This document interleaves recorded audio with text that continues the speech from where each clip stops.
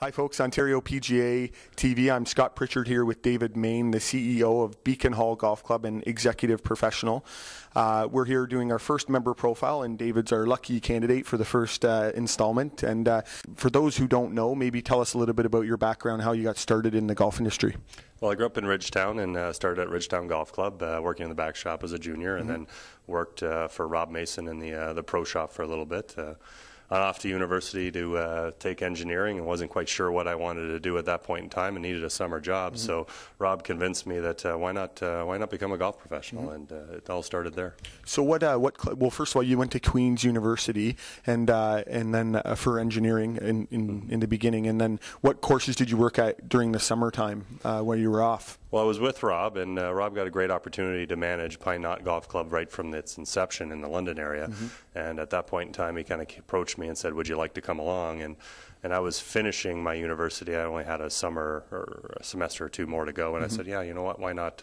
Let's give that a try." So I went off to Pine Knot with Rob, and then finished my university degree, and kind of had to make that life decision of what to continue to do. And at that point in time, I'd just started working for Mr. John Davis for a season at Ingersoll Golf Club, and finished that, and was offered the position of head professional for the city of Brantford, working at Northridge and Airedale golf courses. So how long you ran those golf facilities for? How long? I was in charge of the golf operations, reported to the city manager, and I was there for 10 years. Okay. And then you actually left the golf industry for a brief period. And what was the reasoning for that? It was another one of those kind of life moments, those crossroads. I wasn't sure if I wanted to continue as a head golf professional and what I wanted to do. I did know I wanted to go back to school, and that's where I started my my MBA. And I thought that at the time that I'd actually have to get out of the golf industry or get into something more mainstream corporate Canada if I was going to go back to getting this kind of schooling and this level of schooling. So I spent a little bit of time. It was only a summer away from the golf industry, and it was probably the best thing I ever did, because I really realized that I need to stay in the golf industry. Golf is really part of my passion and my heart, and it was probably the best move I made. And at that point in time, I refocused and tried to find jobs in the golf industry. So your first general manager position was at Ingersoll, and was there any, did it help the fact that you had worked there that 1 year, or was it more that job came available, or I'm sure it had something to do with it? You know what, it did have something to do with it, I think. I wouldn't want to put myself in the position of the people who hired me, but I did have some experience with Ingersoll Golf Club.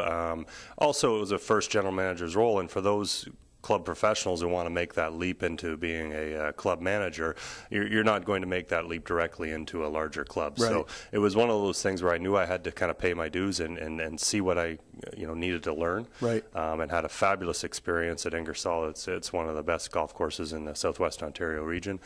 And truthfully, it unfortunately only lasted a year. And in whichever way you want to look at that, I guess the opportunity at Brampton Golf Club came up, and I applied more on not necessarily a whim, but I was very interested to see what my resume would hold, and see whether there'd be any interest at clubs. And not only was there interest, but I was interviewed and then went through the interview process, and they were offering me the job. So it was a pretty wild moment. I hadn't finished my schooling yet at that point in time, so they took me on relatively green, to tell you the truth, in the management role. And again, Ingersoll and Brampton, I can't speak enough of both of those clubs and what they've done for my career.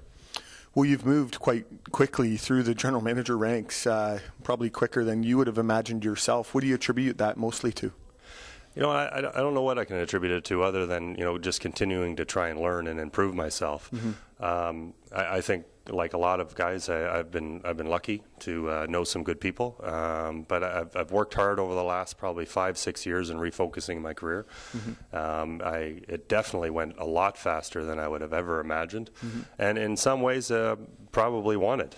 It's a lot of change in a short period of time, but I'm happy for it, and couldn't be happier. So with Brampton, one of the things that there was an article recently written about Brampton before your departure about sort of refocusing is sort of a theme of this interview, but refocusing the brand at Brampton, and really finding out who are we and what are we about, and how did that all come to be? Well, the club had already had a strategic plan that they'd brought together at Brampton, and part of that strategic plan was hiring a general manager that they hadn't really had in many years there. So they refocused their governance at the club. That's where I fit in. working with that strategic plan was more of an evolution of Brampton Golf Club, not really a revolution. They had a lot of great things going on for them, but they definitely knew they needed to make some changes as they moved through the years. So that's where I fit in. And has that helped you? Did that help you? How did the Beacon Hall job come to be? And has that experience at Brampton obviously helping you in the current scenario? Well, yeah, people ask, there must be a lot of differences between Beacon Hall and Brampton, and there definitely are. But in its basis level, we're still at a private golf club, and so it is definitely all my experiences so far. Schooling being a large part of that, and improving my education and my knowledge has been the biggest part of it. But the experience at the private clubs before Beacon Hall definitely are helping now. It was a neat experience with the Beacon Hall process. Again, you don't go looking for these positions. It's one of these things that I think through hard work they just kind of appear for you, and you take the opportunity when you get the chance. And again, with Brampton, I was there 3 years. I would have really enjoyed more years there, but when the opportunity for Beacon Hall comes up, you just don't turn that one down. For sure.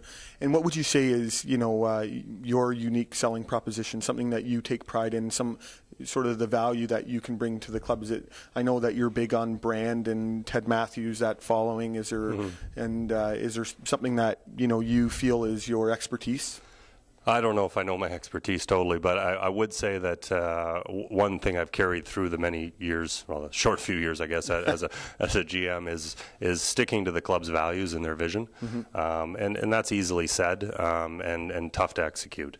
So I think have some knowledge in that area, and I've been able to impart that not only with Brampton but now with Beacon Hall.